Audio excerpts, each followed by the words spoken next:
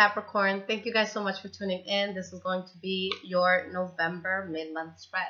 So this will be from November 15th to December 15th. So let's see what is going on in the life of a Capricorn. All right. So let's get right into it. Past, present, future. What is happening for the sign of Capricorn? Past, present, future. What is happening with the sign of Capricorn?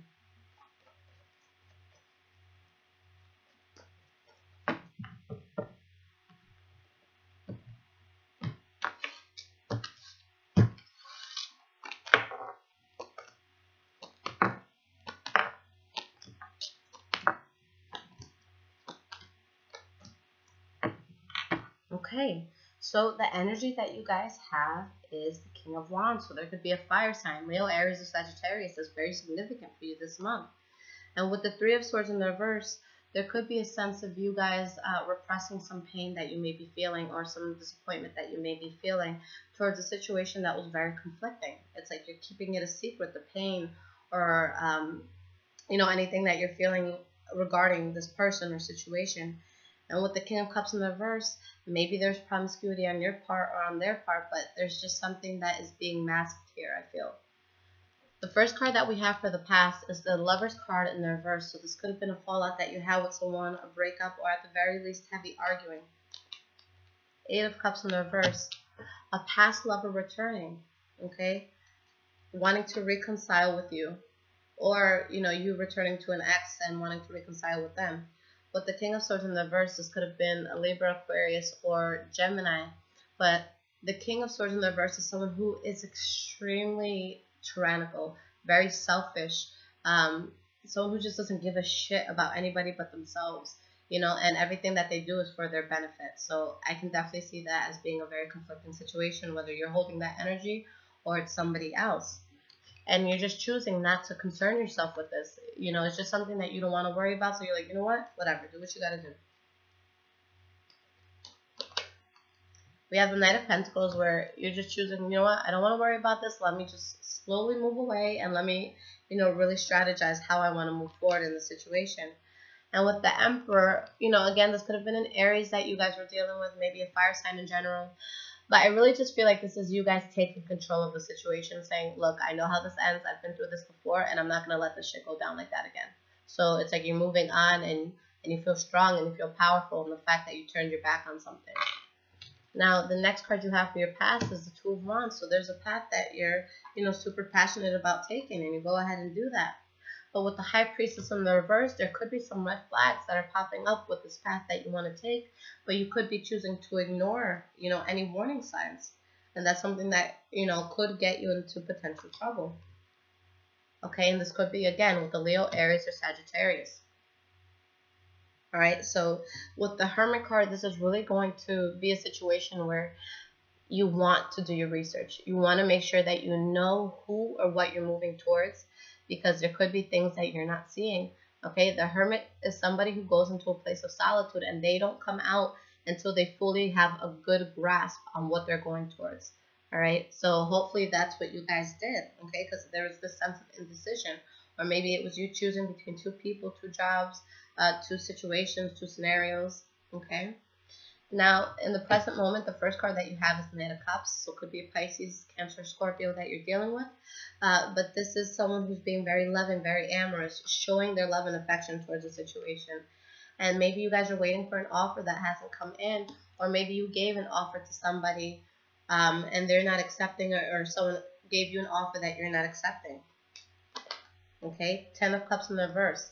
So there could be someone who's possibly trying to get your attention. But it's like you're just not in a place to pay attention to them. You're just like, you know what? I know you're sweet. I know you're nice, but I can't do it right now. I'm feeling too unstable within myself. And I think that was a good, decision to make, because we have the World card and we have the Wheel card. So with this Wheel of Fortune, life is propelling and it's moving forward in a good way. But with you leaving certain people and circumstances behind, it's going to work in your benefit. But the only problem here is that you just feel stuck. It's like you're so indecisive and you're not sure whether or not you made the right decision. Okay. Now with the Page of Wands in the reverse, this could be this, fire sign that keeps popping up for you guys, that they could stop communicating with you in a way of passion or in like that sweet, tender way that they did in the past. And that's why you feel stuck. And it's like, you know what? I'm going to stand my ground with the situation no matter how frustrated I am. But again, you're between a rock and a hard place. You don't know what to think of the situation. The next card you guys have is the Knight of Swords. So again, Libra, Aquarius, or Gemini. But I feel like this is you guys moving towards a goal that you want and not letting anyone get in the way, not letting anyone fuck with you, deciding that you just want to cut out anything that's not serving you. Ace of Swords in the reverse. And there's conflict when you do things in that way, or if there's an air sign there, then you're having conflict with this person. And it could be because they're, only seeing things in their way. And with the Five of Pentacles here, somebody gets left out in the cold, someone gets rejected. And it could be due to secrets, again, and promiscuity. So the first card that we have for the future is the Tower card in the reverse. So with the Tower card in the reverse, there's a big change happening with someone else in your life that's going to affect you. And with the Three of Cups in the reverse, third-party situation, okay? So if you guys are having an affair, it's like this person switches up because of that affair. Or you could find out that someone that you're dealing with is having an affair, and it just puts a pause on this new start that you may have wanted with them, okay? It could cause a fallout, or again, at the very least, very heavy arguing. Now, the next card that you guys have for the future is the Five of Wands in the reverse. So with the Five of Wands in the reverse, you don't want to compete. You don't want to argue. You don't want to fight. You don't want to get into anything petty. So it's like you're doing everything that you can to avoid that. The Chariot. I see you guys moving forward and with speed. I see you guys hitting the ground running and just moving away from the situation in order to remain a certain balance in your life. And I think that's the best thing for you to do. That's going to bring new, good, abundant things into your life. And that's going to put you in a place where you slowly start to get over any heartbreaks that either you caused or that you feel. And you're moving to a place of forgiveness, okay? You could be forgiving somebody for the secrets that came out, or they could be forgiving you. But there's a sense of you finding stability throughout all the chaos. Now, the last card that you guys have for the future is the Four of Swords in the reverse. So with the Four of Swords in the reverse, this is you guys moving forward, okay? You've put a lot of thought into this, and it's just like, you know what? I have to, this is a situation where I was very unhappy. If you guys keep, a lot of you are going to be dealing with the fire sign. Maybe that fire sign was just playing you the whole time. You know what? You look good, you're great in bed, but you're not worth this, you're not worth this chaos that I'm feeling right now within myself. And with the Page of Pentacles, you make yourself the priority, and you're like, you know what? Yes, I need to start over. Yeah, I need to start at square one, but I have the ability to rebuild myself, and that's what I'm going to do. So I really see you guys going into something that's going to be very, very positive for you and building yourself up. But there might be this dissatisfaction against somebody who is just unreliable in your life. Even if this is you guys taking your energy, I see you moving away from that, because it's just, if you were the unreliable person, I see that it's not making you happy to be that unreliable person anymore, okay? All right, so let's see what the advice is for you guys this month. Again, like I use every month and mid-month, is Earth Magic Oracle cards by Stephen D. Farmer. What is the advice for the sign of Capricorn from November 15th to December 15th? What's going on for the sign?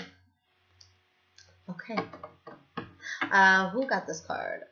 I think Aries. Aries may have gotten this card. No, Gemini may have gotten this card. Okay? So if you guys are dealing with the Gemini, maybe you want to cross-watch their reading. Now, this is such a beautiful card. Childhood innocence. And basically what I explained to Gemini, I really think that that's, the sign I did it for. When we're children, we're so excited about life, who we can become when we grow up, what's available to us. And it's like, when I'm 25, I want to be a billionaire, and I want to own 15 helicopters, and I want to be a pilot, and it's just such a genuine, pure energy where we really feel like we could take over the world. And as we grow into adults, we lose faith. We fall into the conformity of life, of socialism, of consumerism, of trying to impress people that are shit, that are doing nothing for our lives. And we get caught up in all this social media bullshit, all these things that don't really matter. And we wake up one day and we're just crying and we're like, oh my God, my life is shit. What happened? You deterred from the original path, from your pure path, from what you wanted to do, from that excitement that you had in life. You let it go. You let it go, and you let yourself get into circumstances where there's people who are treating you like shit. Maybe you let it happen a little bit longer than it needed to. Maybe you did something to impress a group of people that are absolute shit, and it doesn't matter. Maybe you bought an overly expensive car that you couldn't afford to impress your neighbor who doesn't like you anyways, who probably poisoned your dog last summer. You know, so it's like all these things that we're doing, and for what? Would the 10-year-old self that you were, years ago, would they be proud of who you are? Would they say, wow, that's who I turned out to be. This is going to be awesome. For a lot of you, the answer is going to be no. Because we lose sight of this pureness. We lose sight of this innocence. We lose sight of the, how do I say, of the intuition of a child. Okay? Have you ever noticed that kids are never wrong? You know, the best way to hire a good nanny is have your kids sit in. They're going to tell you who's good or who's bad, and they're going to know. Okay? Kids have such a powerful moral compass. They know what they want in life, and they do it with such compassion and such love. And it's just such a beautiful thing to watch. It's such an innocent thing where it's like nobody's hurt them yet. Nobody's, turned down their dream. Go back to this, guys. Go back to the root of all of this. What did you want for yourself? And why have you let that dream go? We're only here for one life. We can't do things that are going to make our parents happy or that are going to make, our exes jealous. Like, we can't live life like that. We have to do something that's going to be emotionally gratifying for ourselves. If we're doing things to impress other people, or we're doing things because we think that that's just the right thing to do, that's what society says, you're going to end up unhappy. So I want you guys to kind of self-reflect for a little bit. What am I doing in my life that my 10-year-old self would not be proud of? Will they look at me and cry with happiness, or will they look at me and cry in disgust? And do what you need to make that child happy. Act as if they're sitting next to you.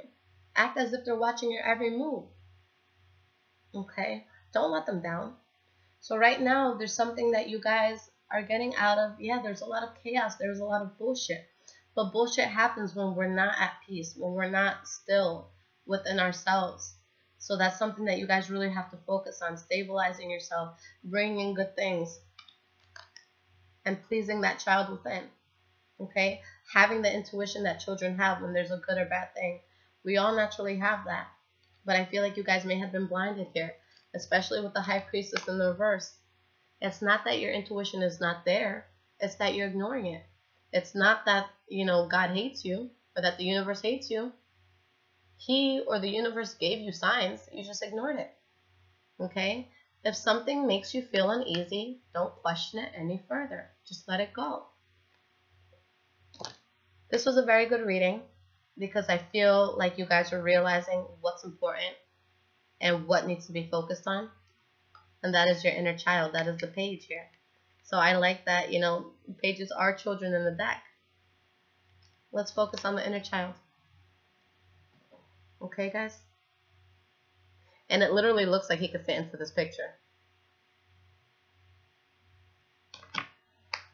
Awesome reading. So, for those of you that do want personal readings, I have gotten the wait time down 3 to 5 days. Okay, so for an emailed video, you can go ahead and do that. Absolutely everything is in the description. My emergency readings. If you guys have iPhone and you want to get in touch with me instantly, there's an app called InstantGo. My link is below. It'll take you to the App Store and then to my page. So you can literally call or text me. I answer questions, right away. I just pull the cards. I give you the answer right away. So it's slightly more expensive to do same-day emergencies or, the app because it is, instant. You do get in touch with me same day most likely. But for those of you who aren't in any sort of urgency that you just want to look into something, but you're not going to, die if I get back to you in like 4 or 5 days, then go ahead and take that option of the emailed reading. Okay, but all the prices, all the different readings, I even do tarot lessons. Whatever you guys need, it is all there, all my emails, everything, all the financial institutions that I use, it's all there. Okay, so read that thoroughly, you know, before sending me any emails questioning anything. But if you do have questions after reading it, go ahead and shoot me an email. All right? I love you guys. This is good. All right? Don't be sad about anything that you may feel is a fallout. Focus on this guy or this girl right here. Take care, Capricorn.